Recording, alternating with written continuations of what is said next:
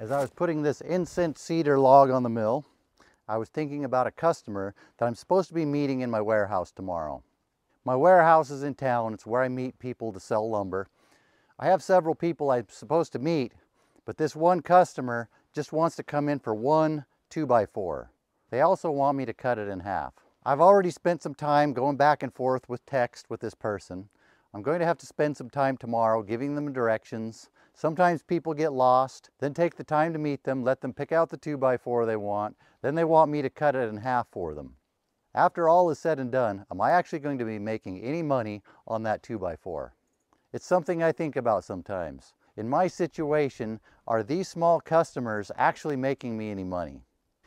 It reminds me of a story. It was about a year ago. I had a customer who wanted to come into the warehouse to buy a $10 board.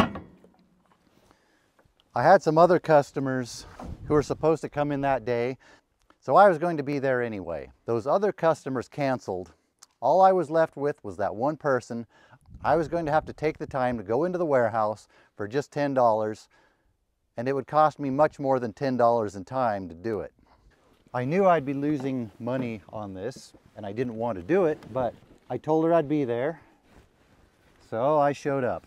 She got her board, and then asked if I had some other size, which I didn't have it in the warehouse, but I knew I had one out here at the mill. I told her it'll be a few days though before I have it back here at the warehouse.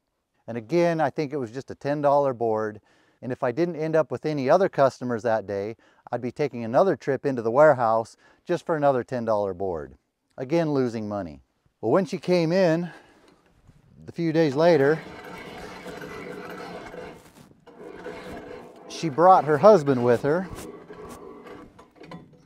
He started looking at some pine boards I had. I had a whole bunch of 1x pine material. I was having a hard time selling it. It was moldy, some of it was starting to warp. He got to looking at it and decided he wanted it all. He ended up buying about $3,000 worth of lumber from me. This is going to be one of those days where it's snowing one minute and then it's sunny the next. One of those bipolar days.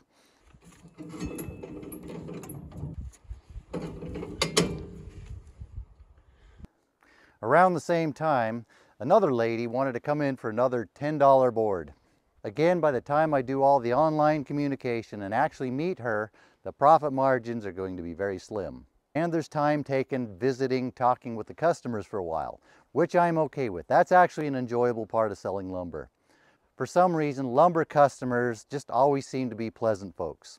I enjoy taking the time out to visit with them.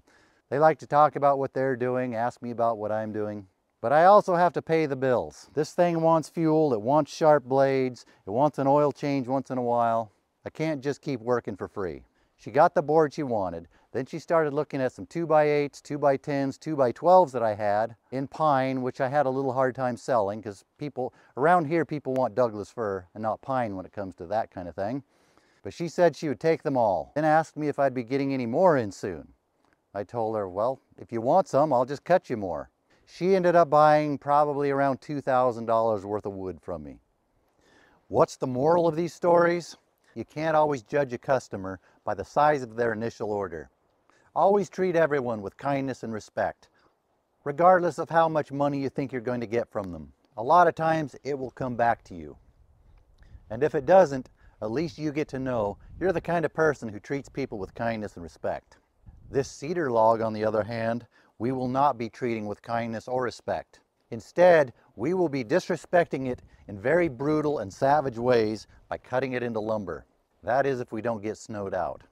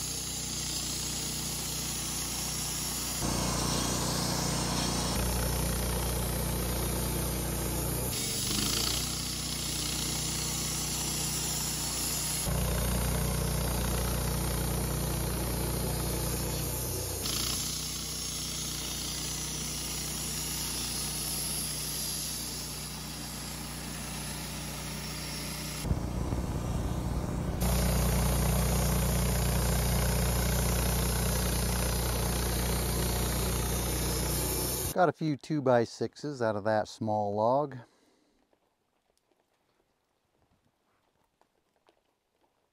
Someone asked me if I had any cedar 2x6s so they could make some garden beds. It's getting close to the time of year when people start thinking about garden beds, so I thought I'd make some available. This log was the top of that cedar we pulled out of the canyon with the tractor a few months ago. The one that was such a struggle. Actually, that 6-foot piece is the very top of it. That would make this one the second to the top piece.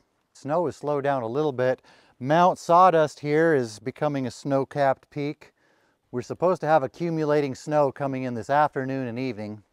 I have a couple bigger cedar logs that I want to mill up tomorrow. I have an order for some 1x10s. If we don't get too much snow tomorrow, we'll do that. Those logs have more heartwood in them. They should be some really pretty wood. Although one of them might be pecky. You might be able to see what pecky cedar looks like. Before I destroy my microphone in this blizzard, I'm going to shut the camera off and go spend some quality time next to the wood stove.